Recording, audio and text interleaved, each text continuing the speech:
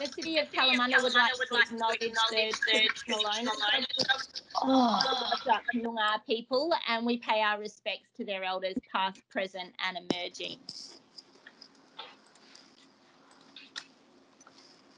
If I can just remind everyone, if you're not speaking at the moment, it's a really good idea just to mute yourself, and then you can just unmute yourself. So you just click the little microphone and it helps to make sure there's not a lot of feedback on the line. All right, in terms of the overview for today, we are going to do an icebreaker activity this morning. I'm going to run through a couple of the house rules for our online session. We will have the presentation from Robert's Day. There'll be a series of workshop questions, and then there'll also be a poll, and we'll go through the next steps, but there'll also be an opportunity at the end for some general chat. So for you guys to share any thoughts and ask any extra questions that you may have. So first of all, if you have jumped on to www.menti.com and popped in that code 330759, we would love to hear how you're feeling today. So you can just leave us 1 or 2 words. This is just to test that Menti's working really nice and easy for you.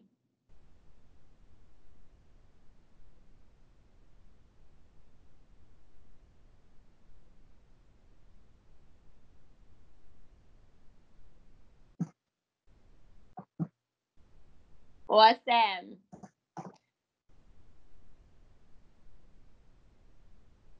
Brilliant. So I can see we've got a few people there who have used it. It's really quite nice to use, as I think you can probably see.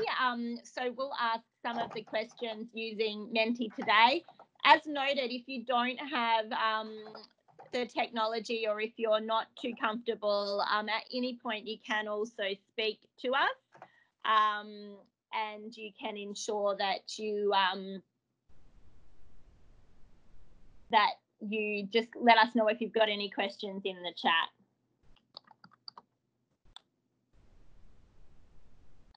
A bit cold, yeah, it's pretty wet out there, isn't it? We've certainly been getting some good amounts of rain in the City of Kalamunda, and I'm hearing we could get up to about another 50 mils today. Awesome. All righty. We're going to move along because that really was just a bit of an opportunity for everyone to test out using Menti. It's good to see that people are happy. They're good, they're great, they're excited for the weekend. And we're seeing a good number of submissions there. You'll also notice on the Menti that it'll follow along with the presentation, so you can actually see everything on that screen as well, but it is predominantly for when you want to make some comments on some of the different questions. Guys, I can see in the chat that Faisal is still having trouble hearing. Kevin or Kat, can you give Faisal a bit of a hand to see it? Maybe a setting, because it sounds like everyone else is doing okay. Awesome. Thanks, Stuart, in the chat letting us know that he is good. All right, so I'm going to run through a couple of house rules today that will be really important. The first one I have mentioned is if you could mute your mic when you're not speaking, because we've got a large number of people all on the call. It's no different to when you're in a community meeting. If everyone goes to speak at the same time, it actually makes it a little bit difficult. So you'll see you'll have a little raise hand function down at the bottom. You can let us know then, and then I can kind of say, you know, Stuart, I can see you've got your hand up. Have you got a question? And it just helps to make sure that everyone's not speaking at the same time. You can also put any of your questions into the chat, and I'll actually verbalize them for you for everyone else that's on the call, so that everyone can hear it whether they're looking at the chat or not. So it really is quite interactive. There's a number of different ways that you can give feedback. We do ask for one person to speak at a time. And of course, you can use the chat function if you don't have a mic. So we're conscious there might be a couple of you out there who can hear, because you've got your speakers, but you may not have a microphone. So that's totally fine. Use the chat, use Menti, and we'll make sure that we verbalize any of your questions or thoughts for you. Alrighty, so at this point, I'm actually going to hand over to Dan Pearce, who I know a number of you know quite well. Dan is obviously one of the senior partners of Roberts Day. Dan, can I introduce you from here? Thank you. Thanks, Nicole, and welcome everybody to this session. I'm sure one of the saving graces perhaps of the current moment we're in is that we can actually not have to go out into the weather to attend something like this. Thanks for so many people logging on to have a chat. I know that a lot of you guys have been close to the process since we started it in December.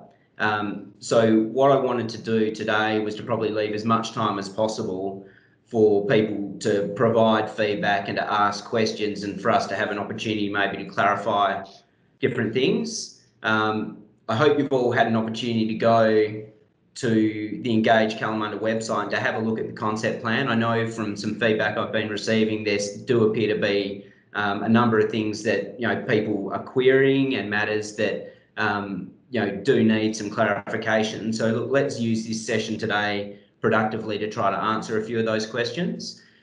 What I'll do is I'll go through this presentation and I'll endeavour to keep it relatively brief. During the Q&A session, perhaps one of the things that we can do is, if there's a particular slide that you've seen that you want to circle back around on and talk to, let's just let Nicole know, and then we can go back to that and we can talk to it. I'll step you through the material that we've got now, and then, like I said, I think we can come back around and interrogate some of these slides as we go if we need to. So look, the starting point, obviously, our appointment in December of last year was to execute the council resolution, and obviously a lot of you are familiar with that. There were sort of 5 key elements that we were asked to take a look at and to try to capture within the concept plan that's been prepared. What I might say though is that the concept plan is a high-level structuring plan.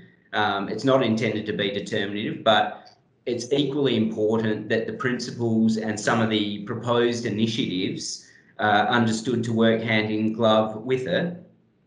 They require, there is a lot of further work needs to be done if those kind of initiatives are the things that the community wants to see, but it's important to understand that those things need to be read in conjunction. So look, having a look at what council asked us to do, evidently exclusion of general and light industrial was a key element, which has been reflected in the plan that has been developed. The reflecting of the existing lifestyle and recreational opportunities was obviously another key one, to make sure that we understood the character of the place and those elements that needed to be retained.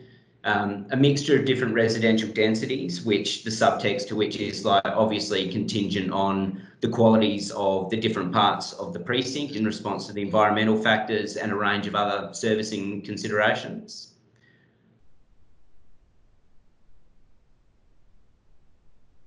Ensuring that both the existing commercial development that's occurring along Welshpool Road East has an opportunity to continue, but also that there are opportunities appropriate to the kind of character and future development in Wattle Grove that are able to be incorporated into the plan, and importantly, the development of principles that enable that to occur in a way that doesn't impact on people's amenity. And then another element, which I think, from different perspectives has more or less traction, but the idea that we need to respond to the environmental attributes of the site and to look at opportunities to both retain and if possible, with other constraints like bushfire and things, to actually increase the amount of tree canopy cover and amenity that is provided within the area. Obviously a balance needs to be struck there. Thanks, Nick. And also the consideration of tourism development opportunities, just to make sure that those are able to be accommodated if that is something that the community would like to see. bit more difficult to do at a concept plan level, but also the idea that we would have regard for sort of sustainable housing design and living principles, which the concept plan does talk to in some detail. Now, for those of you who are new and haven't been aware, I mean, this process has been occurring since December, and so very quickly to touch off on the journey we've been on, there was a initial survey in December just to touch base with the community and for us to get a bit of a register of sentiment. In late January, we had a couple of roundtable sessions with Ecovision and with Future Wattle Grove, just as a bit of a heart starter to understand the perspective from those two representative groups. I appreciate they don't represent everybody, but as they did have quite a large respective membership, it was important to sort of get the view of the world from both of them. We went on in that process to then proceed with a large community workshop where we endeavoured to tease out the kind of vision and values that people wanted to see for the area in February, and then those ideas were captured into a series of values and principles which are now reflected in the concept plan and which we went on to test at a couple of co-design workshops. Now, they have basically informed the design and informed the sort of suite of initiatives that we're suggesting might be appropriate to try to implement that. And that is what is out for public comment. The important thing now is that along with this session and with people's opportunity to review the material, this is the first time I think that a more rigorous plan has been applied over the area. And I know that people have different views on it. But it's very important as part of this process. This is not set in stone. This is an engagement process, and we really need for this to work for people to provide their feedback at both an individual level and how it may or may not affect them and their views on it. So this process is only going to be as good as the kind of feedback that we get from the community. We certainly don't suggest that we get everything right, but what we are endeavouring to do is to reflect the feedback, because in this particular instance, council said go out and get the view of the community and try to reflect that in a plan that achieves those other objectives that we touched on. So this is our first pass, but the feedback of the community is the thing that is going to define the form that this finally takes and which is put to council for consideration. We can touch on the process from here at the end of the presentation, but essentially at the end of this consultation period through to mid-June, we will modify the concept plan and the supporting documents to accord with the feedback that's received, and then that would be presented to council in July, and then council will form a view as to how they want to proceed. Thanks, Nick.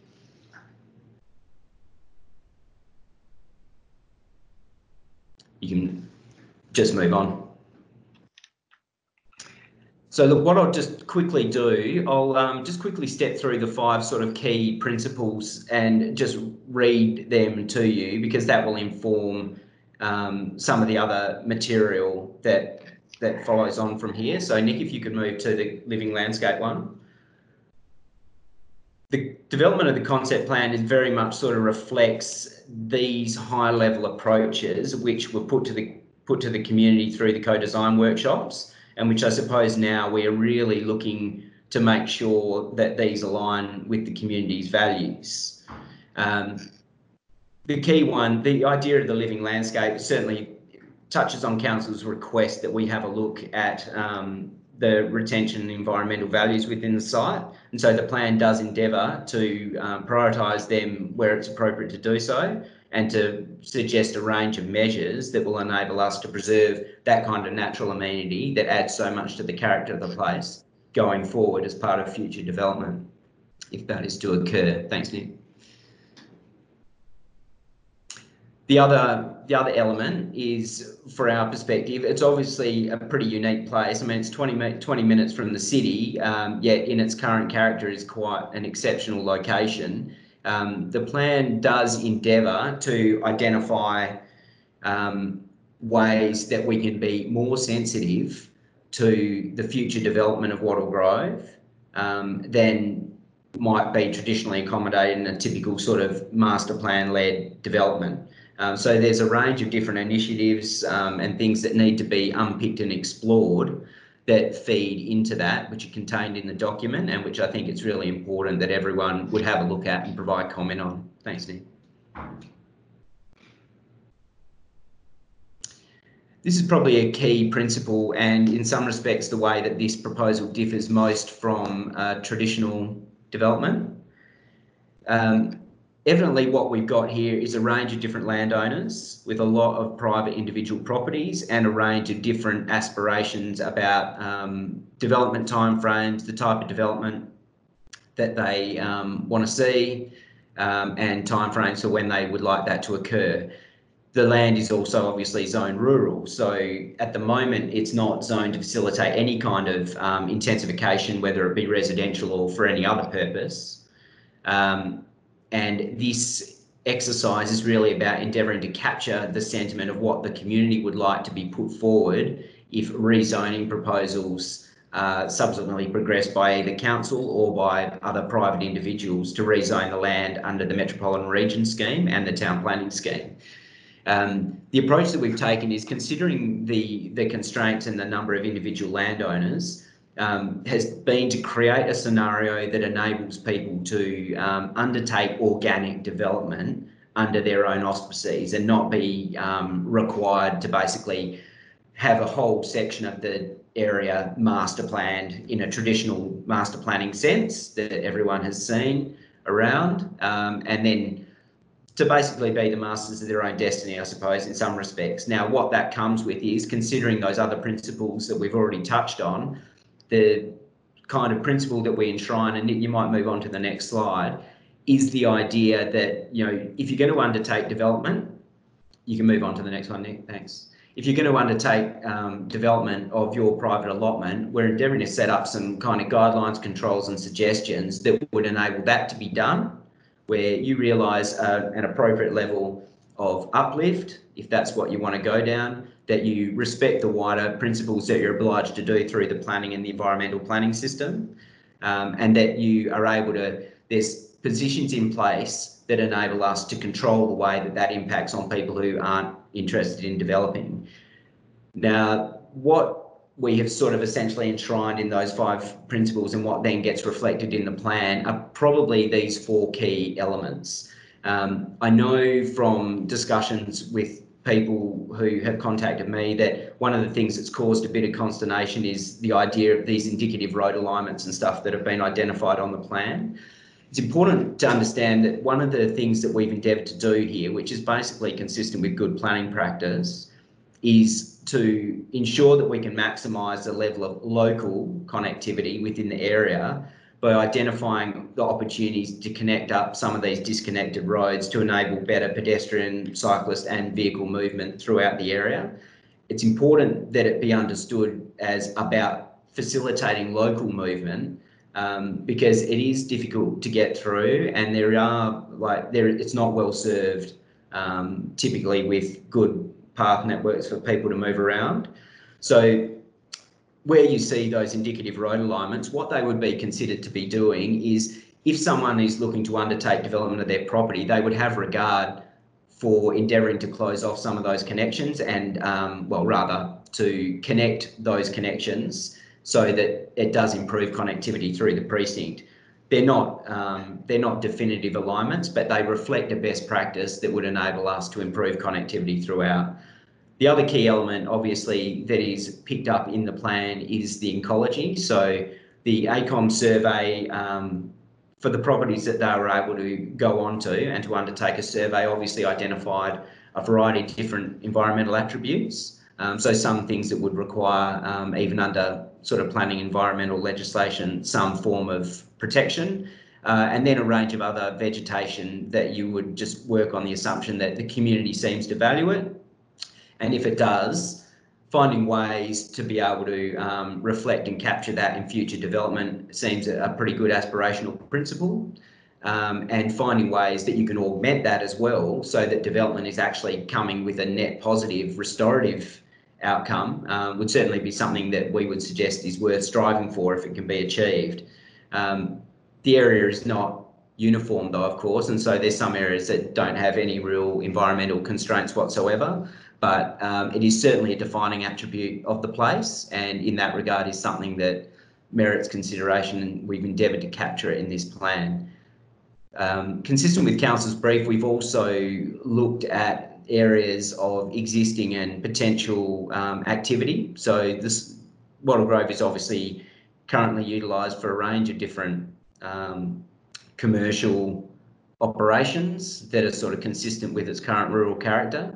For people who are undertaking those uses, they're entitled to continue to undertake them. What we have recommended is, if such uses were to be intensified or new uses to come along, that they would have regard for the kind of wider principles that we'd be applying to residential development and contribute to that overall character rather than remove from it. And the final thing that's worth touching on here is, again, the instruction to have a look at housing diversity. So what the plan basically does is identifies four different zones that reflect the existing character of each of the precincts. So the area that's identified as the landscape protection zone, that essentially reflects areas that have of really the highest ecological significance and attributes like the river and native vegetation that you would be essentially obliged to probably retain through any kind of planning process based on environmental legislation. So those are areas where it's probably unlikely, considering existing constraints, and not as a result of this plan per se, but just through the planning system, that you would be obliged to probably limit your development opportunities on those kind of sites. The second area is identified as landscape enhancement, and so that's an area where there is still environmental values that you'd probably have to have regard for, but where there are opportunities probably to undertake more sensitive developments. We've suggested that those kind of developments might be able to, again, perform a bit of a restorative function and actually contribute to the overall character and amenity both of the future residents and current residents. The final two zones are the ones that are probably the least constrained. If I jump onto unconstrained, which is the lightest colour on the concept plan, which actually, Nicole, if you want to move on to the plan, we can actually have a look at these on plan, would probably be good. Do you want to just jump ahead and we'll come back to this? So the unconstrained areas on the plan are the lightest areas off to the left of screen. Those are areas where there's no essential ecological values or anything that need to be retained. They're essentially unconstrained with the exception of not having access to sewer. And so in the event that that were to be provided, then it's possible that more intensive development could occur on those. And the areas adjacent to them have been identified as landscape transition. Now they similarly have a lesser degree of constraint, a lesser degree of environmental constraints and other things on them to preclude development, but where we think really managing the interfaces, both with the adjoining landscape enhancement zone and any other development in the unconstrained section, would probably be a really worthwhile initiative. We'll come back to this plan, but Nick, maybe just jump back a few slides. The few slides that we've just jumped over, and drawing close to the end of the presentation, you'll probably be pleased to hear, is just to sort of at a high level give a bit of a graphic representation of the kind of approach that we think this will lead to. So if you just tab through, Nick. So what this graphic is intended to depict is Wattle Grove is in this foothills environment. The surrounding context, particularly to the north in Forestfield and Wattle Grove, Urban Cell 9, is a pretty suburban character. But the current foothills environment of Wattle Grove is zone rural, has that rural character, but is identified in all the planning documentation at some future stage to be investigated for urban development. Now there's a variety of constraints in terms of environment servicing and other considerations that would need to be unpicked as part of that process. But I think there is certainly an opportunity through this process to try and define the community's vision for what it would like to see in the precinct. So if you tab through,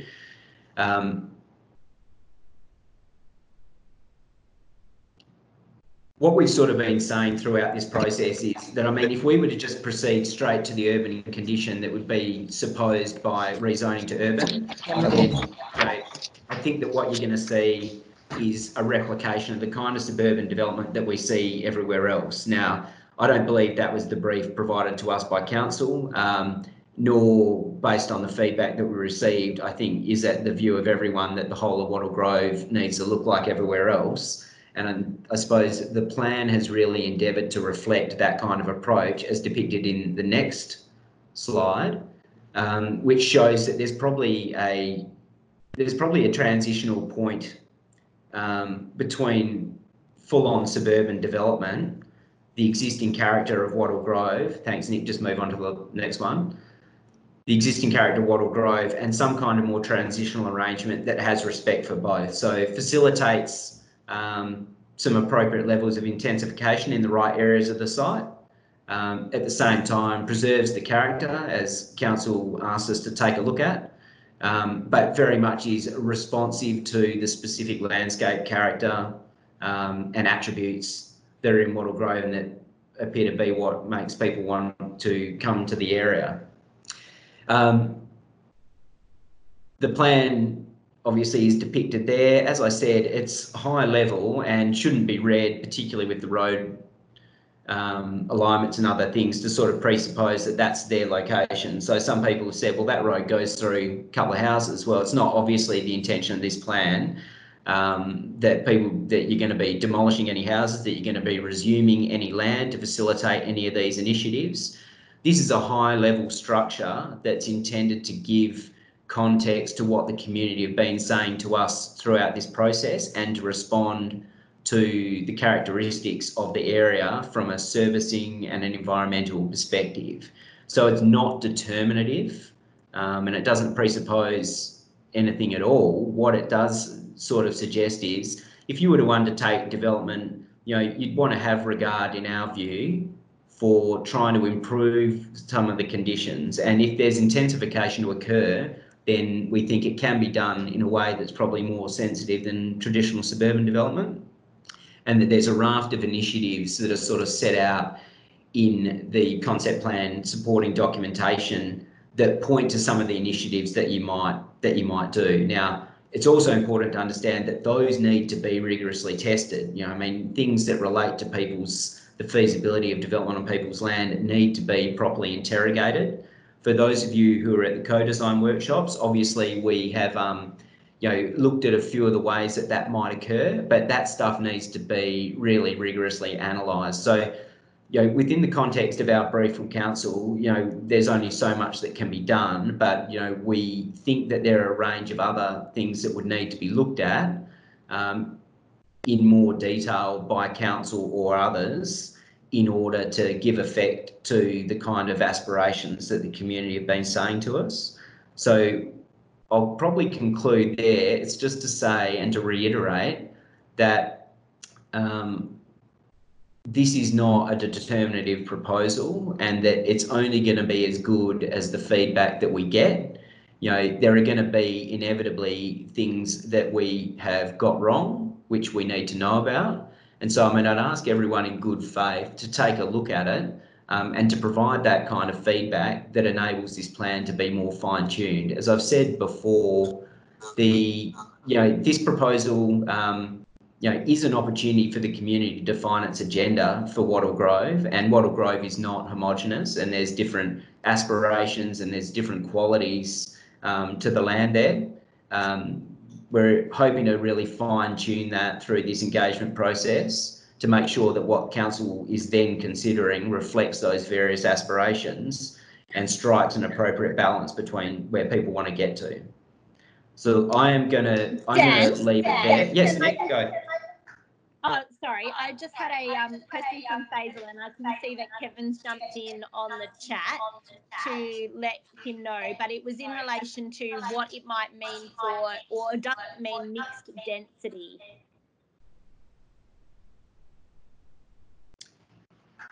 Sorry, do you want to just repeat that question? Mixed density. Does it mean mixed density was the question from Faisal. Okay. And Kevin has advised the concept plan proposes a range of densities or Correct. intensities that respond to the level of environmental constraints. So I just wanted Correct. to share that. Can I ask this Yeah. question? Can you hear me? Yes. Okay, so in terms of the densities, the slide that you shown, that it seems to be that it's a mixed density. It has some higher density and then lower density. But in your report, the report that you have released, okay, I was a bit confused in your report by seeing in different places in terms of the density. Okay, for example, the WAPC has released their proposal beforehand that 15 dwellings per hectare, right? And in your report, it has been mentioned in many places that to have 2,000 square meter. But again, in page number 46, it has been mentioned that 2,000 square meter, but again, 1 to 3 dwelling per 2,000 meter square lot. So if it is 1 to 3 dwelling per 2,000 meter square lot, that means again, it is 15 dwelling per hectare. Okay, so which is satisfying the WAPC recommendation. So what is your recommendation? Is it 2,000 square meter per dwelling, or it will satisfy again with the WAPC requirement? Okay, I'm happy to talk to that. Was that Faisal, was it? Yes, Faisal, done.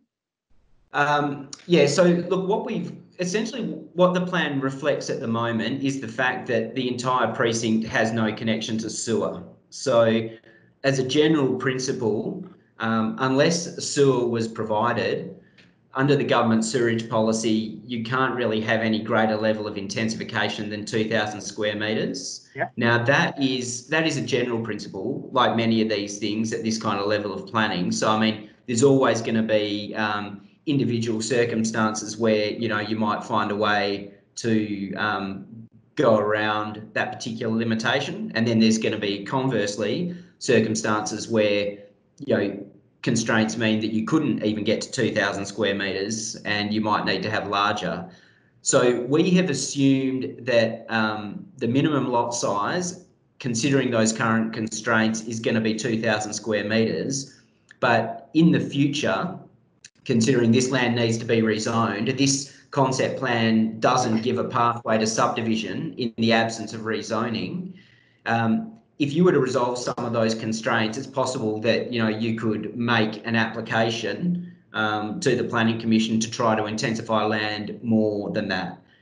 Those 4 different residential zones that we've identified reflect the different levels of constraint. So in our view, like residential zones 3 and 4, the transition and the unconstrained zones, are probably likely to be able to have greater level of intensification because they have less constraints.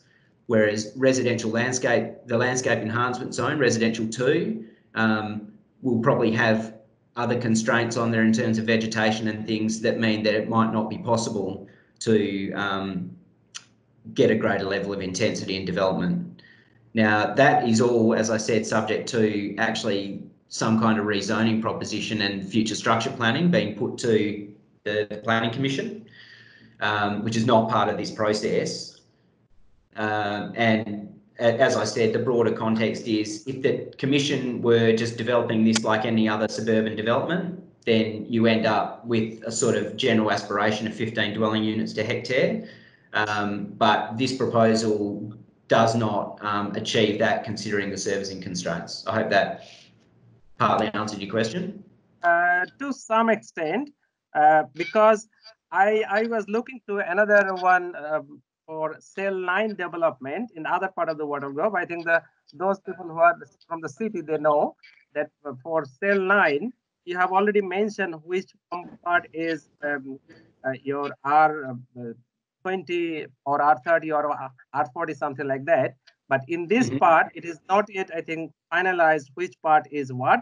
But in that sense, because the local stakeholders, I think, would like to know that which part is going to be what. Based on that, they can decide, because whether they will go for developing or not, it's completely depend on the landowner. right?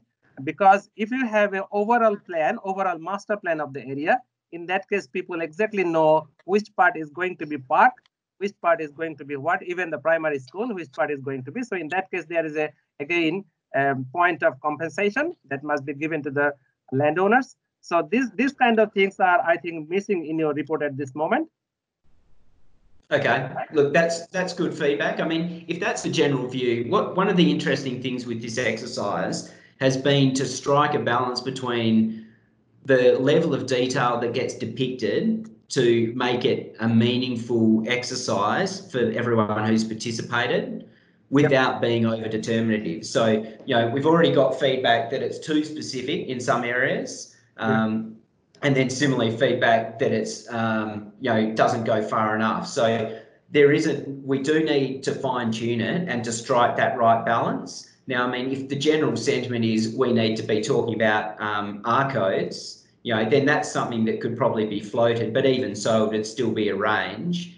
And that is probably the level of detail that we would be expecting to accompany an actual structure plan in the future, or an application for this precinct or part thereof to be rezoned under the MRS. I mean, it's important to understand this is still high level, and we're just trying to touch on capture the values as much as possible. But it's good feedback. We'll have a look at it. Yeah. So if you can mention in your report regarding your different, in different constraints, is that okay to talk? Yeah, if you could finish your question, and then we're just going to run through a couple of the overarching questions and then open up to the floor at the end of the session. Yes, no worries. So if you can just discuss a little bit more regarding your business corridor and your inclusive co-living. This I didn't understand what you mean by this. Dan, can I get you to hold that question, and let's look at the vision, and then let's get into that detail as we've got into a couple of the exercises, if that's okay. Can you make a note to ensure that we discuss that at the end of the session for Faisal? Yes, sure. No worries. Thank you. Excuse me, Nicole. I keep putting raise my hand on the screen. Thank you, Kathleen. I know you've got a question. Please go ahead. I can't get into the Menti, so I can't put it on. That's okay. So you can ask your question in the chat, or we're happy for you to verbalise it now. Well, Dan said before about the need to for rezoning, and then, of course, because of Faisal's questions, began to talk about R codes. Now, if we have organic growth and there is no need whatsoever for the zoning to change anything other than rural residential, and rural residential being the new transition code for the current special rural, there is no need with organic growth to change and have anything other than rural residential. Is that a question that you'd like Dan to clarify? Yes. Or is that, yes? Yes, thank you.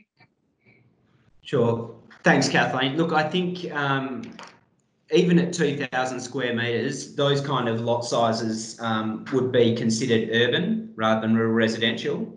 But I think the key outcome of this process is a determination as to what a rezoning proposal would ultimately look like to the Planning Commission. The point here, I suppose, is to actually say, well, look, if we've got the settings right for the different parts of the precinct, they would then get translated into, planning speak, if you like R codes and other things. So, it's possible that elements of the precinct, rural residential might be the appropriate designation, but we haven't really jumped that far ahead. There's an underlying question here as well in relation to the rezoning as to who's going to undertake it, because council has certainly not committed to undertake a rezoning process. It's always possible that individual landowners might choose to do that. But at this point, the whole question of rezoning is something that is yet to be answered. Is not something that we have been asked to provide any answers on. We're, I suppose, pointing the way as to what the community is telling us about the way that land should be developed in the future. And of course, that's what we're hoping you guys are going to say, whether or not the settings are right or not. Thank you, Dan.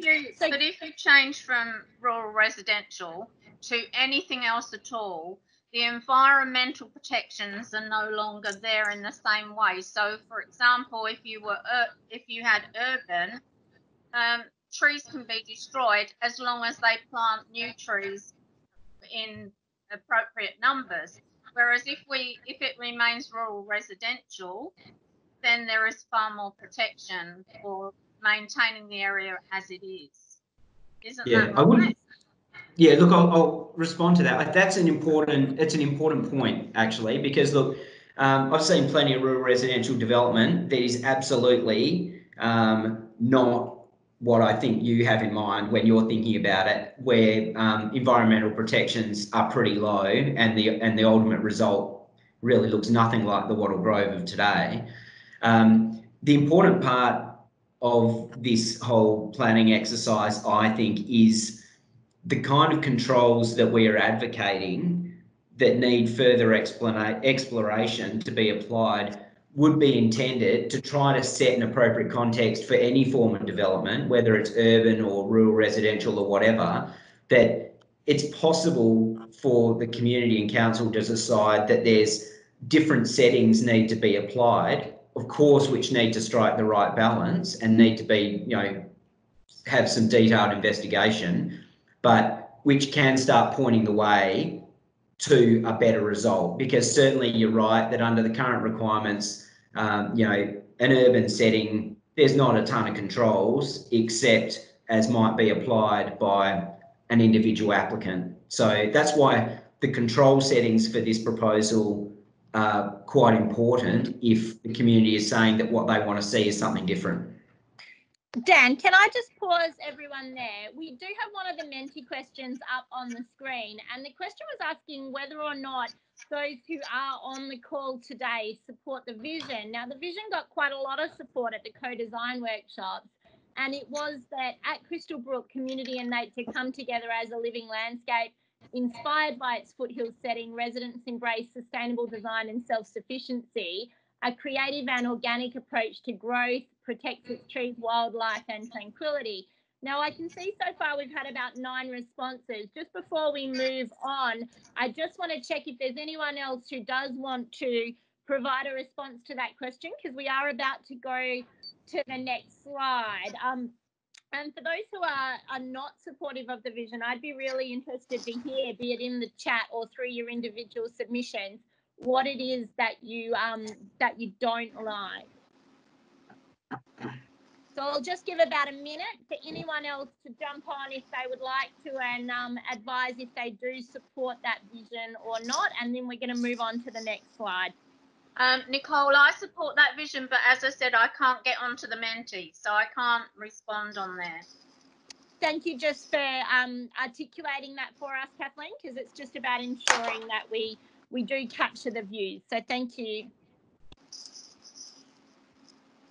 Is there anybody else who wanted to make any comment on the vision before we move on? Hi, Nick. Can you hear me? I can, Kevin. Yeah. I'd just like to say to Dan that going back to the workshops, that I had really, I agree. I came out of those workshops, had really high hopes, thought that we were, we were getting there. And I just have to say now how disappointed I am and how totally wrong I think Dan has got on this, or whoever at Roberts Day. And I want to ask him who these stakeholders are. Who are they that want these roads? And I know he says they're indicative roads and this and that and the other. I've lived and breathed this for 3 years now. And no one I've spoken to want these roads in since this plan, a couple of weeks, this plan's been out. Nobody that I've spoken to so far wants it, and certainly not the area of my bit in along Wellspool Road East. Only this morning I had a lady crying. She said that she was unsure about all of this at the start of it. And I said, look, we'll sort it out. So I feel responsible for these people, but you put these roads in there And nobody's been asked. And to compound it, you say that the stakeholders, that's where you got the idea for this from the stakeholders. I would ask, who are these stakeholders, Dan? Because, mate, you've got that so wrong. I'm afraid that's just one thing. I do have one other major point, so I can leave that to a little bit later on. Yeah, Kev, can I get Dan to just talk to the roads and how they might kind of evolve or not evolve in the future? But Dan, could you just deal with that? Because I know it is one of the questions that's came up. And then I'm going to take a question from Jodie because she's got her hand up next. So if I can get your response, Dan. Thanks, Kevin. Look, mate, I'm sorry that you sort of feel a bit of consternation regarding the roads. Look, in relation to who the stakeholders are who have been behind the roads, I mean, there's not a set of stakeholders there. What we have worked on is the assumption that, people have said to us that they would like to, improve connectivity and improve the path network and all the rest of it. I mean, we could just as easily take all of those roads off the plan. I think it would just be less meaningful. But, if the community reckon that we should just be leaving all the cul-de-sacs in, I mean, personally, I think you do yourself a disservice in the long term. But, it's certainly not the intention of this plan to be saying that, there's going to be a road in this location. I mean, we would be saying, in terms of implementation, where a road was identified and you wanted to do development, that you would probably try to connect up the road network. But it's nothing is set in stone. And if this is something where the community's like, we just don't want to see that, it can come out. That's the point of the exercise. Can I just say, Dan? Can I just respond to that? Everybody for a second, if that's okay. I would like to respond to that, Nicole. I will, okay, I'll allow a really quick response, and then I've got Jodie with her hand up as well, but I just want to take from that. And I've got mine up. Yeah. I'll come to you afterwards, Kathleen, okay? Okay. So it's going to be a response from Kev. We're going to go to Jodie and then to Kathleen. Thank you very much, Kev. Thanks, Nicole. Thanks for that, Dan. I would just like to say, I'm not against this for those people that want it. If they want it at different areas on the scarp and over certain places, and they want it, and they've got a majority of landowners that want that, that's fine. But to put all of these indicative roads in where people are phoning me up crying that we don't want it, and personally, I don't want it myself either, but that's the big picture here. The big picture is I've put my hand up when this started to represent so many other people, and I feel like I've let them all down. So it is just a draft. If other people want it, that's fine. But Dan, please get rid of those bloody roads, mate. Please, that's what I can say. Well, look, Nicole, before you move on, I'd just like to say, look, the stuff that gets raised today, Kevin, that kind of stuff, I mean, if the community come back and they say, no, you got that bit wrong, this needs to go, this will benefit so much more by that particular, specific and really granular feedback about what's right and wrong. So we just absolutely must get people to come back and tell us. That's the hard thing, Dan. That's the hard thing. These people don't do Zoom meetings. These people hardly even have mobile phones. They don't do that. This is why it's so difficult. I'm representing these people, and I just ask for you. I'll prove it in any which way you want me to do. I'm not telling porcupines. They've been phoning me. They've contacted me, and they're not going to contact you. They don't do all this sort of stuff. So but that's really right, mate. Because I mean, we're in a public exhibition phase, and I mean, I'm pretty sure that these people do know how to write a letter, and they need to communicate. I mean, you can't putting it all the onus on you to be to speak for them does them a disservice, and they need to be sending a letter into council and saying, look, I've got some reservations about X, Y, and Z. And really, I mean, that is the point. That has been the way that the planning system works forever, and they've got to engage, even if it's not ringing me, which would be great, or engaging in this kind of online stuff. But send a letter, capture your thoughts. Understood, mate. And I'll do it, and I'll deliver it to council. I will try and get them to do that, mate. Thank you. Cool. Thank you, Kevin. And also fill in the surveys, guys. And I've got hard copies. If anyone needs them, get in contact with Nick at the city, and I will hand deliver hard copies of the survey to anyone who needs it. I want to go over to Jody. She's had her hand up. Jody, did you have a question that you had at the moment?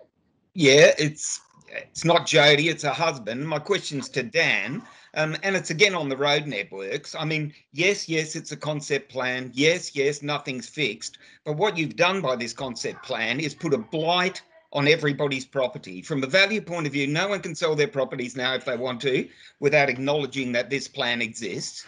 Secondly, the roads north, you say there's no stakeholders. The roads north of Crystal Brook Road are mostly going through residential landscape protection areas, which can't be developed. If they can't be developed, firstly, who's going to pay the contribution for the cost of the roads? Secondly, if you look at those roads, they're all designed to service one property, and that's the Amendment 57 property. The road that runs along the boundary of Amendment 57 has got no access to anybody else. There's no land. The road that goes through my neighbour's property is both in landscape protection. It can't be developed. Who's going to access that road, and why is it being put in other to access the potential caravan park land where people are going to store their caravans on Ross Layton's property? Yeah, fair That's point, what I mate. want to know. This plan has put my friend who's actually at this meeting, his property has been completely blighted by being designated as public open space. Any purchaser that approaches him to buy that, even though this plan is nothing but, because you talk of consultation, the only people who got to consult was people that would sit and listen to the others talk at a meeting for 3 hours. Before these roads were put indicatively on this plan, the council should have spent a few $10 stamps and written to people and say, here's what we're planning with the roads. Could you attend the meeting if you disagree with it? There's nothing in this plan that's to the benefit of anyone north of the road, and Thanks, very Rob. little south. It looks like an open slaver plan that those that want to develop can develop, and everybody else helps pay for it. That's what it looks like to me. From Thanks, Rob, valuation and my perspective, apologies for calling you Jody. it's my wife, so it doesn't matter. I'm using her computer.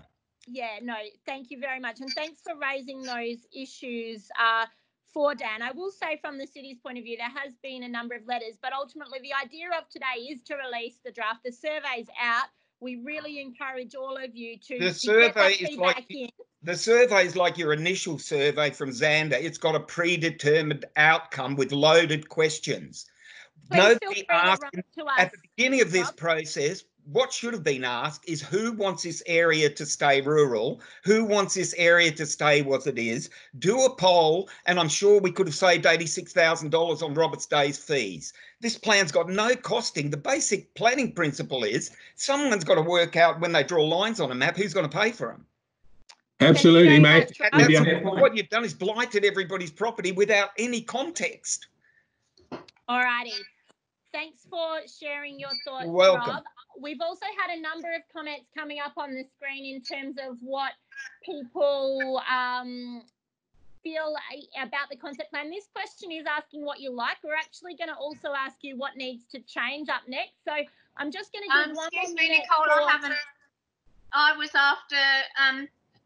I was next in turn to carry on with that same topic. I am getting there. Kathleen, I am getting there. I just want to make sure people know that this is also their last chance before we go to the next question to let us know the things that they like. That slide is going to be up for another minute or two, and then I'm going to ask you for the areas of improvement. I'll now go to your question, Kathleen. Okay. For me, it kind of follows on with what has already been said, in that Dan spoke about connectivity, and that was the purpose of the roads and the paths. First of all, if you're going to have easement type footpaths, as similar to the UK rural footpaths, they were there before roads even existed. That's why they're there. People who own property hate them. Now, who in their right mind is going to allow an easement on their property to have people walking through? Now, with the connectivity, to me, it seems more like the whole purpose of these roads was not connectivity between streets, more the fact that to zone into smaller lots because of the BAL regulations, you have to have a way in and a way out. Therefore, cul-de-sacs and no-through roads do not allow the same potential for subdivision that roads with 2 ways in and out have. And to me, the whole thing, connectivity of the area, is being used as a reason. But to me, the whole reason for it appears to be that without roads in and out to a street, you cannot have further subdivision. You can only do it with 2 ways in and out. Yeah. Isn't Can that I correct? respond to that, Kathleen? Because I think it's an important point you raised. I mean, yes, the bushfire regulations require that, but what the plan is endeavouring to do is to set a context for, you know, the potential for managing growth in an appropriate way in the precinct.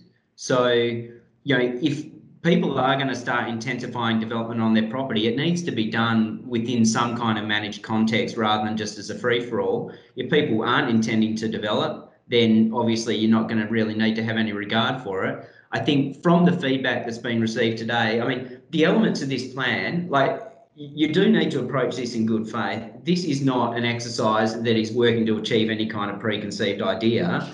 What we need to do is, if the roads are a thing that is causing everyone real consternation, you know, then they come out of this plan and people would have to work it out at a later point. I mean, this is out for engagement specifically with the view of fine-tuning it to reflect the feedback that is received and then putting it to council. And if there's elements in this that are just raising red flags for the community or is not what the community wants to see, then we'll review it. It's as simple as that.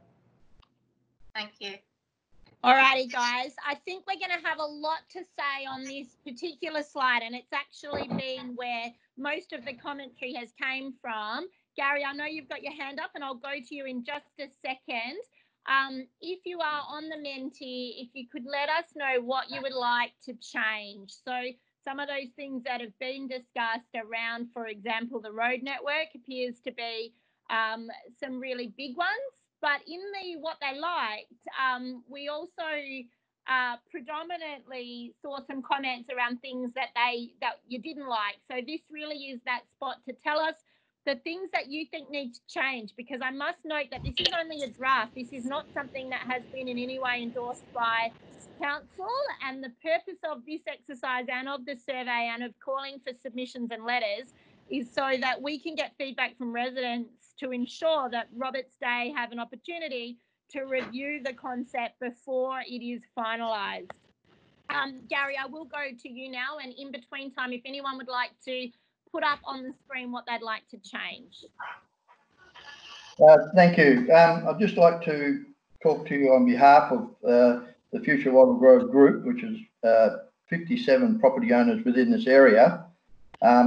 We'd like to say that we do oppose this whole plan in that it does not reflect the property owner's wishes in any way.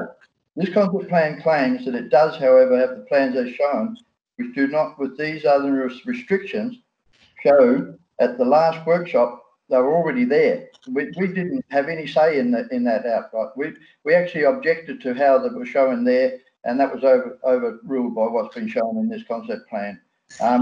When we move on to there, the proposed restrictions, the intent to run roads, corridors, properties require a total minimum of 60 metres of boundary for the roads, because basically you've got a nominal 20 metres of road plus 20 metres each side. You're talking a 200 feet wide band as an absolute minimum road resistance. Doesn't matter where they go, that is massive. And it creates a big deduction in the value of the property. Now, it's all very fine to say that you'll be compensated for a road. Yes, but what's left, the small amount that's left then has to pay for the lot. So the overall picture means that all of the land devalues to the value to suit what's left to be able to pay for it. And that's where the problem is with that. Bear in mind that the property owners involved have lived in this area for up to 72 years, and that these properties are their investment for their retirement. That's always been their plans.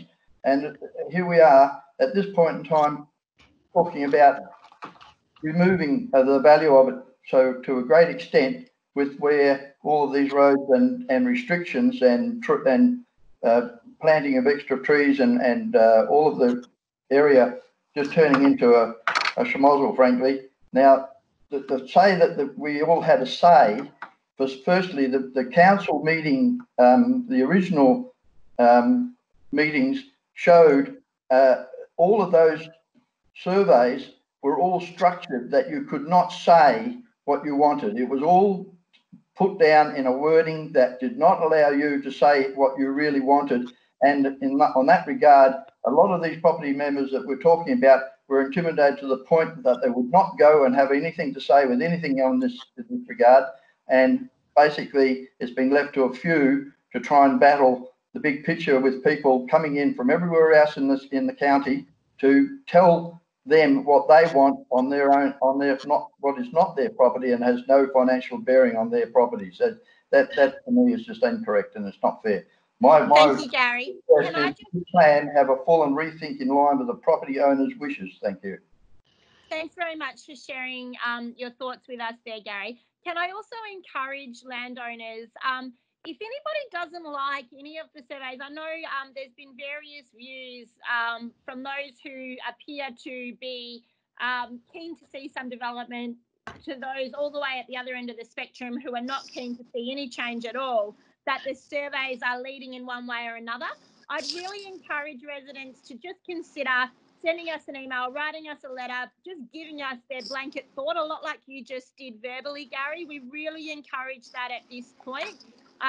Please do write to us, let us know. You don't need to fill in any prescribed form per se. We will take all feedback as it comes. So I just wanted to make that really clear for any of the landowners on the call today, or for those of you who are speaking with other landowners. The most important thing is that personalised letter or a survey back from each landowner in the district at this point. Now, we are about to move on. Thank you for everyone who has let us know what they would like to change. Yes, Dan? I was just going to say, I mean, again, to that point, I mean, one of the things that is going to be most valuable in this, Gary, is that we are able to actually spatially understand at a really individual level the potential impacts that are being proposed here and the views of people. So, I mean, again, it's just so important to feed that into the process, because this is still a totally live document. As Nicole said, it has no endorsement by council. It's still a working proposal, and it's the first point in the process where we've endeavoured to synthesise all the material into one thing. There's obviously a range of things that need to be reviewed, but we can't do it without people letting us know. Thank you, Dan. We're actually already moving on that ground. Thank you very much. Good idea. Alrighty, guys. Is there anyone else? We've just had one more comment on the Menti, or one more lot of comments. Is there anyone else at this point that would like to raise an item to change? I know we're slightly over time, but if everyone's comfortable, we actually do want to continue, because we feel like the most important thing is to have these discussions. If there's anyone else who still needs a bit more time on the Menti, let me know. Otherwise, I'll move on. And Kathleen, if you've got a question, you can fire away. Mine is for the Menti, and I think it was a rural hub is not what people need. Everyone has said repeatedly at that workshop. We have in Kelvin Road, we have the caravan park. At the top of Christopher Road, we have the BP. They both sell bread, milk, and anything else you might need. We have shopping centres within minutes, Sanderson Road, Edinburgh Road. We have plenty of shops. And as far as I'm aware, and I did raise this at that workshop and was told, well, yes, that's true, but it doesn't really matter. There's ways around it. But any kind of commerce centre, shops, doctors, whatever it might be, is in state planning to be in the most central point for the maximum number of people to access in the shortest possible time. So in locating this so-called rural hub, but really just that's a misnomer, I think, for political reasons, but in locating that in the choice location, that is not something that complies with state planning, is it? Transfer it for us, Lee. Thank you. Alrighty. Dan, do you want to make any comment there?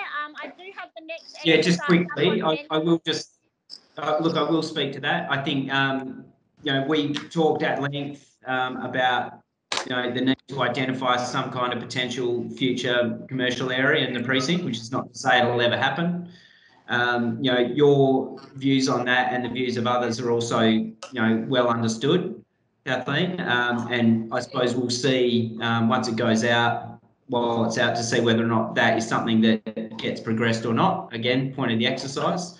And look, as far as where it goes, you know, planning is an art more than a science, and there's guidelines and suggestions about how things work, but they need to respect local context. And I think in this instance, that's what's driven that location. But we'll see whether we got it right. Can I just note that I think Kim has been endeavouring to say something for some time? Yes. Thank you. I was just about to go to Kim. I can see she's got her mic on. Kim, can we hand over to you for any questions? I was just wondering why, when in the community consultations and you're basing your concept plan on that, why it was not done in such a way that there was actual statistics. Like, we put the dots on the things, red, green, whatever colour they were, but there is no statistical data. So I don't see how it's valid and how it serves anybody in the community that there is no statistical data, because you're saying that this is only a draft and that you're going to redo it and then it's going to go to the councillors. There's no... do we get to see it again before it does? Are you going to do something that there's actual statistics?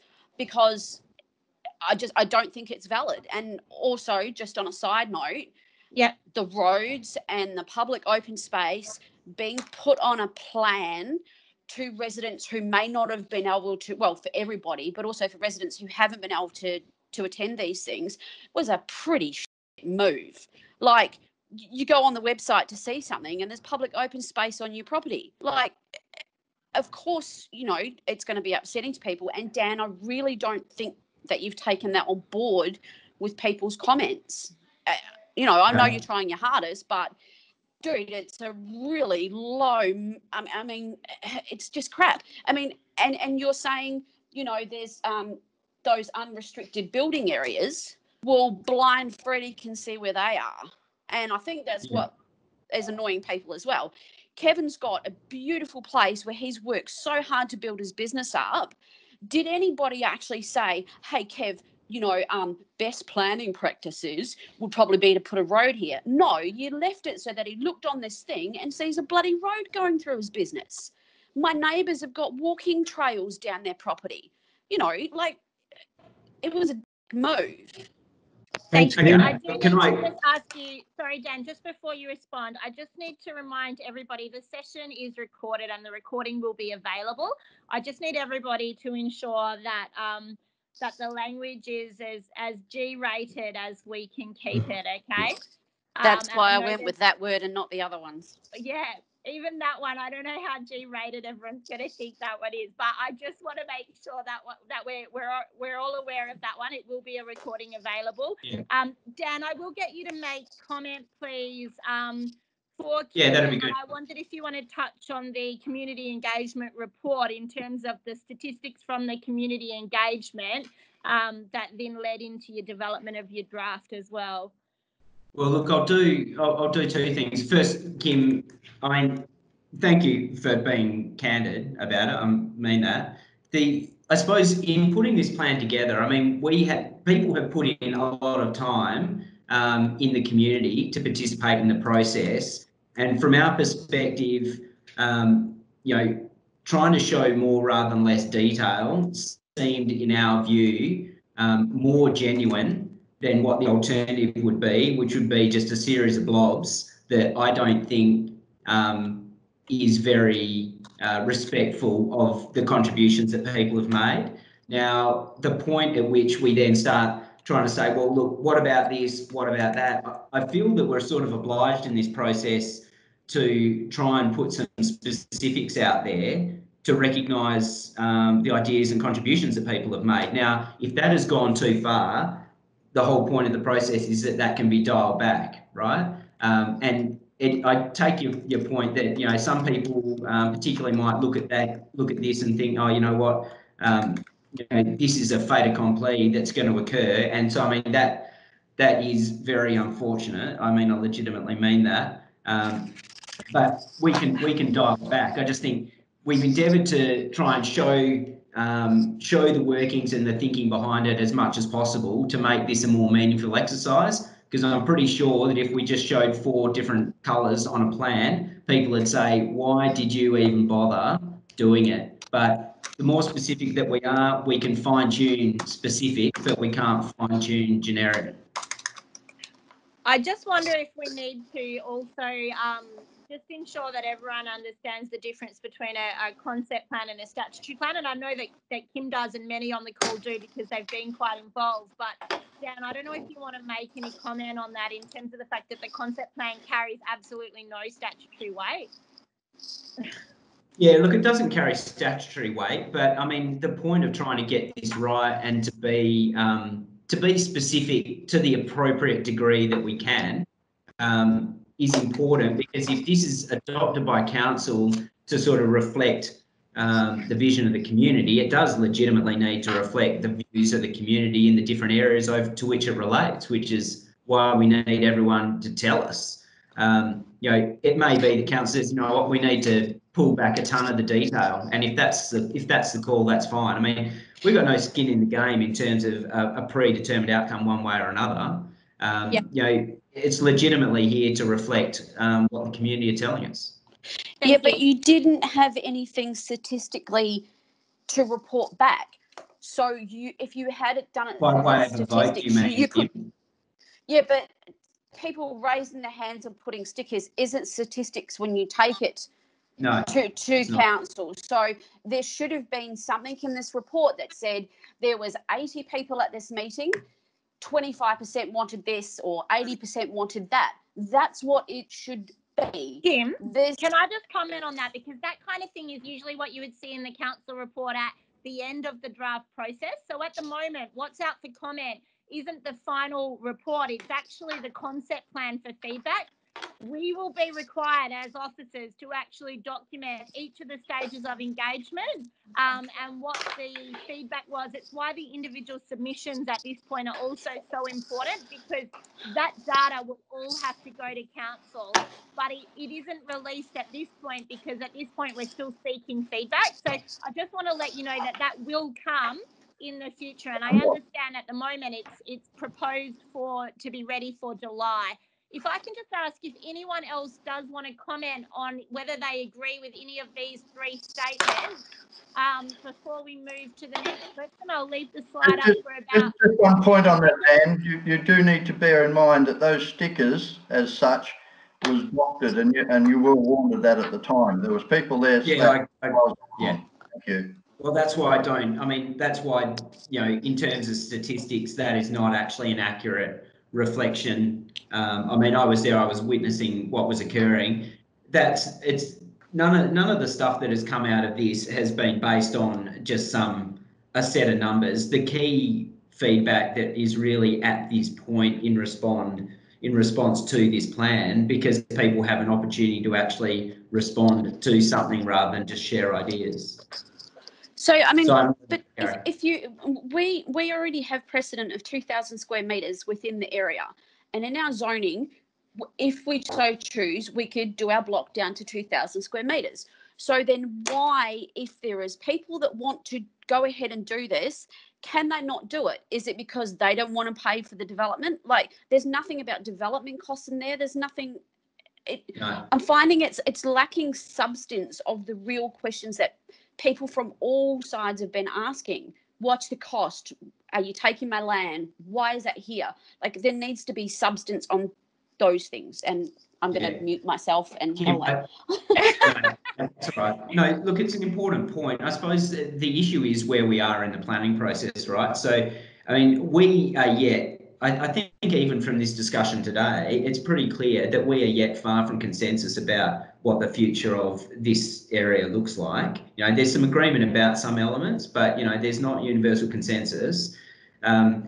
We are so far away from the point in the planning process where you would be identifying how you make this work, because we are yet to determine what that future even looks like. So, you know, that kind of stuff does need to be worked out. But I mean, that kind of stuff would get worked out as part of a rezoning or structure planning proposals. Yeah, at the moment, this is not suggesting that, you know, there is going to be any resumption of anything for open space, roads or whatever. I mean, this plan is predicated on the idea that individuals have a pathway to development if that's what they want, and that they are able to do that in a way that respects the amenity of their neighbours. And Mitchell, jump in here, but yeah, so far as I'm aware, you could not currently, through the majority of this precinct, subdivide your land to 2,000 square metres, because that is essentially an urban density, and the minimum lot sizes in the rural zone, which is the vast majority of the precinct, is, I think, 1 hectare. Mitch, do you want to just clarify that? Yeah, that's correct. The majority of the area is zoned as special rural, which has a minimum size of 1 hectare. There is that small portion which is zoned R5, which allows for 2,000, but yeah, the majority is minimum of 1 hectare. Yeah. Thanks, guys. Is there anyone else? I can see we've had one vote on Menti. Is there anyone else who wants to comment on the concept plan and let us know whether they agree or they disagree at any varying level in relation to whether or not it includes high quality residential outcomes, whether it has an appropriate amount of commercial development, and whether or not it retains existing vegetation and tree canopy. Before we move to the next slide, I'm going to leave it up for about another 30 seconds. It's Ian Johnson. Can you hear me? Yeah, I can. Ian, how are you? Thank you very much. Yes, I'd like to make a comment. Yep. I've never been consulted by council. I'm a major landowner, have been for 44 years. Yep. I have received no emails, no phone calls, no consultation. In my opinion, Robert Day and council had conspired with Leighton to destroy the property values of the landowners that objected to his development.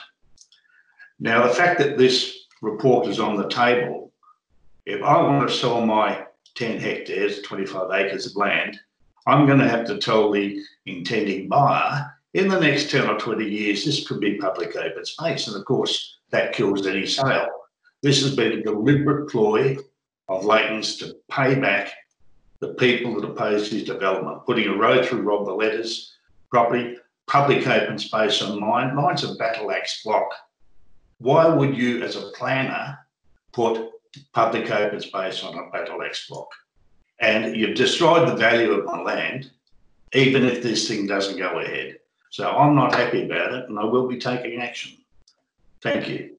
Thank you so much, Ian, for sharing your views. And I'd like to just touch base with you a little bit after the call as well, just to ensure that we've got all of your details, because we have, as we understand it, written to all landowners a number of times over the process. So I just want to chat through that with you to ensure that you are aware of anything in the future. I've received nothing, no phone call, no emails, no consultation, no sitting down with anybody. I haven't been invited. The only thing that has come up in the last week, Rob Valletta showed me your letter, and I did get a copy. It's a flyer. Anything that goes to the letterbox can be taken out that easily too. I'm not happy, and my land is not available. People will not be walking over my land. It will not be public open space. It will stay as it is, unless I decide to rezone it. But it's out of bounds. Thank you. Alrighty, we're almost at the end of the session, guys. If you could let us know if you do think the concept plan considers tourism development, or if it provides for modern and sustainable housing design principles.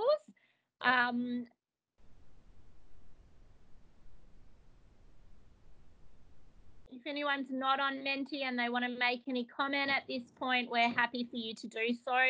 If you are on Menti, please pop in your rating.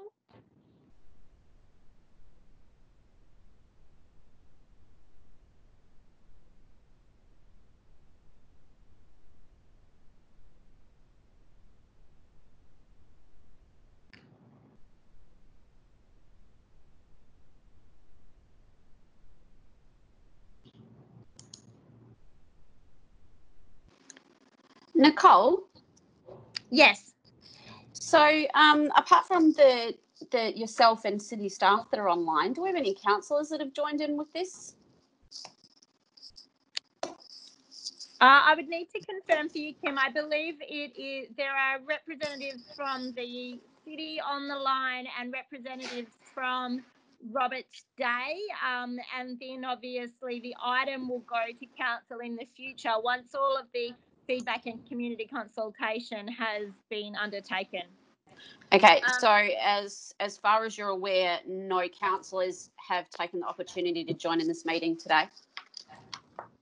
That's correct. I'm not aware, looking at the registrations, that there are any councillors. We did specifically try to focus on landowners, to be honest with you, Kim, because you know, we've only done a couple of the Zoom meetings as a bit of an additional opportunity to give feedback along with the surveys and the letters and that type of thing.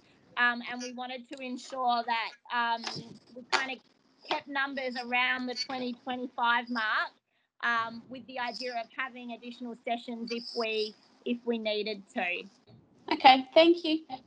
No problem hi, at all. Nicole, you need to go back a screen. You've moved on to the on the Menti screen, you've moved on to the next screen, and you asked if anyone wanted to comment on the previous screen, but then I didn't get a chance to. Oh, apologies. I actually thought that you weren't utilising Menti. I'm not. I can't use it, so I need to put my hand up and speak. Yeah, you can make Comment on it. You can make any comment that you would like to. The screen doesn't need to be up. Yeah. Okay. Well, I need to go back the previous screen to see exactly what it said. But it said, do you agree or disagree that there's sufficient commercial development? But if you said I disagree because you think there should be no commercial development, that could be, you know, it's not a very clear. I worked at the Australian Bureau of Statistics, I think you probably know, for many, many years. And that is not a question that you can actually answer and get an answer out of, because you can't get a result out of that, because you don't know whether the person's saying no, there should be no commercial development, which is what I believe, or that you think there's not enough. Well, it's asking in relation to the concept plan whether or not you agree or disagree that there is enough in the current concept plan. So we acknowledge that you could agree or disagree. But it doesn't say is there enough. It says, if you go back onto that screen, I don't think that's exactly what it said. The concept plan has an appropriate amount. Yeah, so if you disagree with that because you think there should be none, you're not getting that out of. If I answered that, you wouldn't be getting my view on it. I agree with you. Just be saying, what's being done with all of the other surveys. They double negative it, and you can only answer it one way, which suits it one way only, and you can't get exactly. So in any survey, and as I say, I worked at the Australian Bureau of Statistics for many years. In any survey, and we all know it, you word the question in a way that gives you the answer that you want. Thank you, Kathleen. If I can just comment that we're actually looking to see whether or not you think the draft concept, the only purpose of these questions is to see whether or not the draft concept fits what the original brief was. And we are expecting from the what you like and what you don't like to understand the more in depth of how you feel about it along with your submissions. So this is about seeing whether or not you fit the brief, and it looks like you think there's still some more work to be done. So it's not designed to understand the why, it's just to get a bit of a feel. We can understand the why from the number of open-ended questions. And I am going to move on because I know we're about half an hour over time, but there is an opportunity, for example, to let us know if you've got any other final thoughts in relation to the plan. Nick, I've got another question. Yeah, Kev. I don't know whether yourself or Dan may be able to answer this. It sort of goes on what I was saying before about all of my neighbours and about getting them to write to the council or whatever. I will do that. I will try my hardest to do that, but I do know them very well now. I just want to know the significance of the Future Wattle Grove Association. We set all this up so that we could represent these people because we were aware of this problem. I don't know how...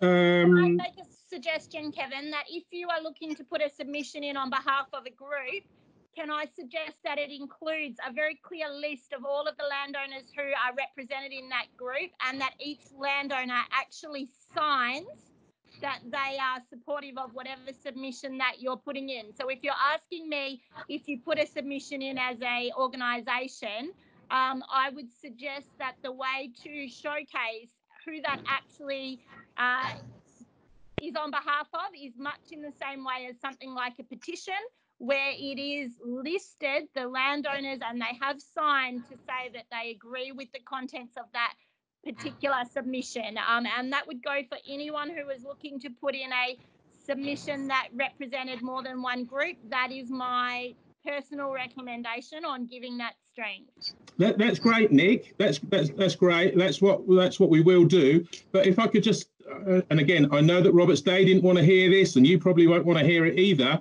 But at the outset of all of this debacle, we had 75% of landowners where I walked the streets. It took me months to get all of their signatures, and I actually attended council.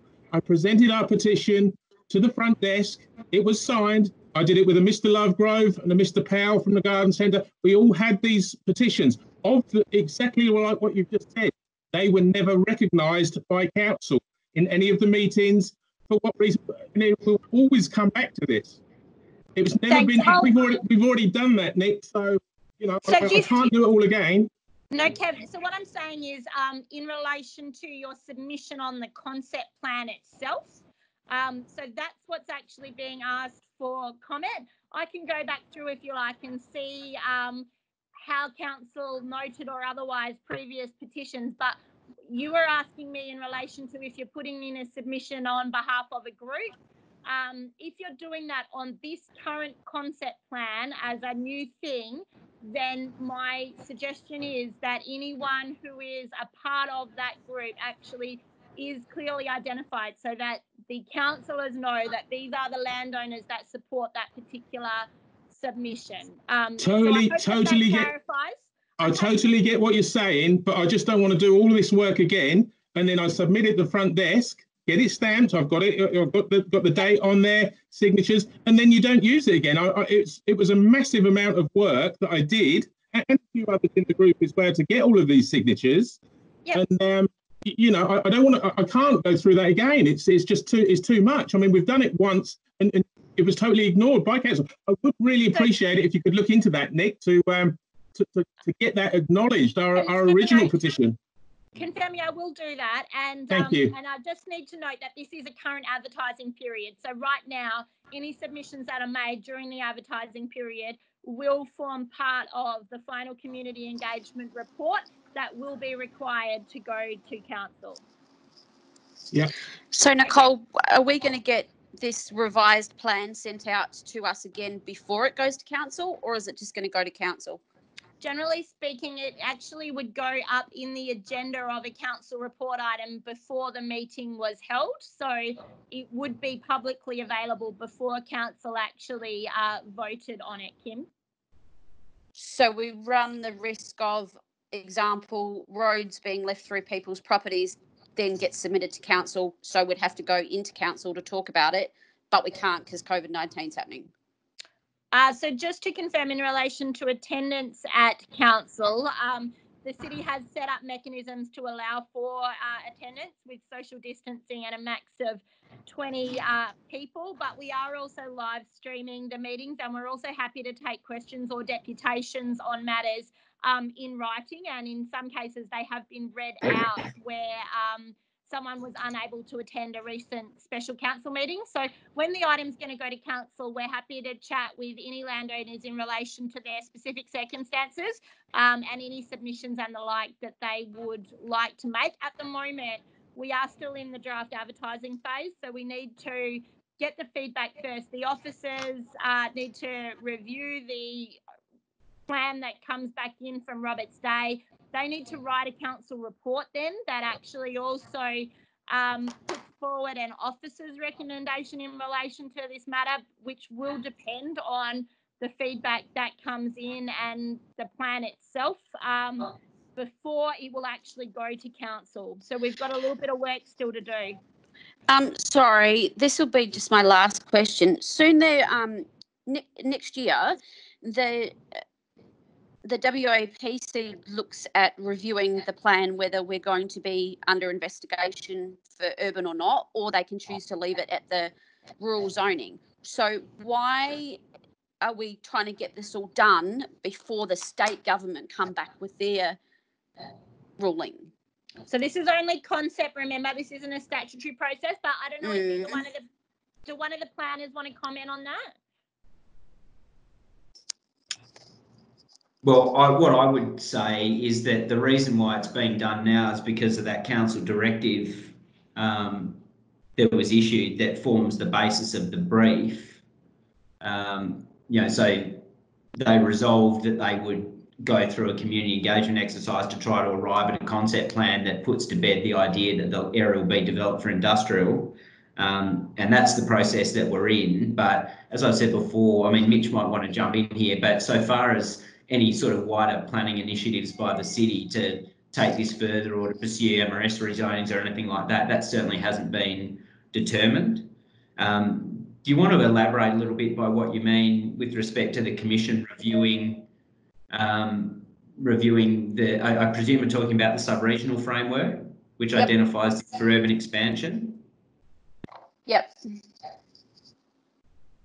I mean, if they're gonna review that, they will have. I wasn't aware that they were intending to do it for this area. I mean, they say that they'll be doing that kind of stuff, regular reviews, quite frequently, as to whether or not it would change anything. That will have its own public engagement process, which would provide an opportunity for people to say, well, look, maybe it shouldn't be an urban expansion zone. Maybe it should remain rural or something. I mean, there'll be a process associated with that high-level planning as well, not just the sort of local considerations that we're involved in at the moment. Yeah, which I think from your business though, Dan, is the council going to be using your document to submit for when it comes up for review? Yeah. I have to leave.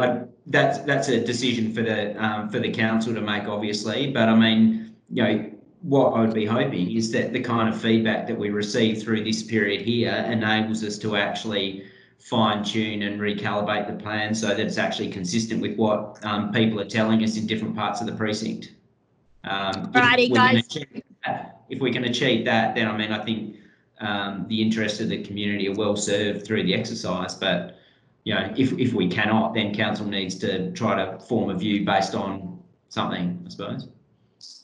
Thanks, all right, Dan. I'm going to thank everyone very much for that. I know that takes us about an hour and 35 minutes or so into the session. Just in terms of next steps, the process is currently open for advertising. We do encourage landowners to ask any questions, to give us a call at the City of Kalamunda. You can call us 9257 9999. Our strategic planners are also happy to catch up with landowners, be it either on the phone or perhaps by a meeting. Our front counter is open.